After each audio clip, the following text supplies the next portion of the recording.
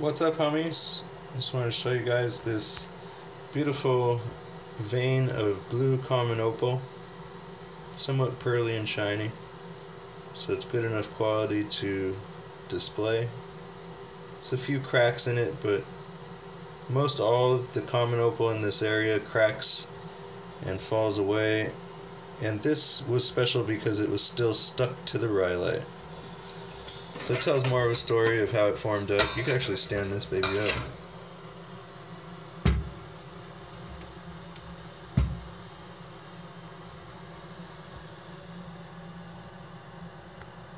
And a stand-up piece with more of the blue at the top, that helps. If it was in some weird spot, it wouldn't create as good of a focal point. You could actually probably polish the top out if you really wanted to get into it. I don't know. This is just more of that science guy. He's gonna want to see the whole story here, you know. This was a crack that formed and then it got filled in with some common opal.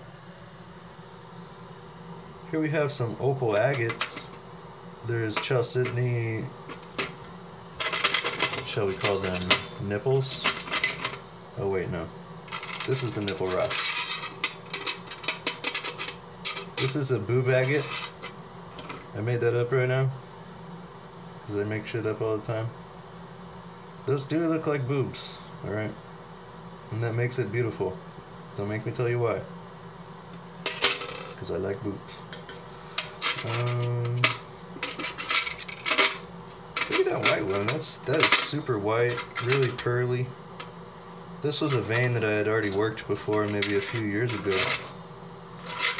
And I got some pretty good looking pieces out of it, and I gave them away.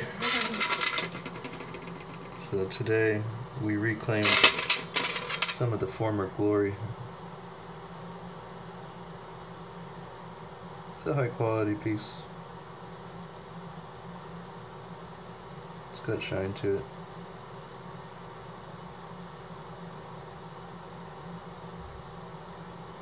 Never know how to cut with the middle having a piece of agate in there.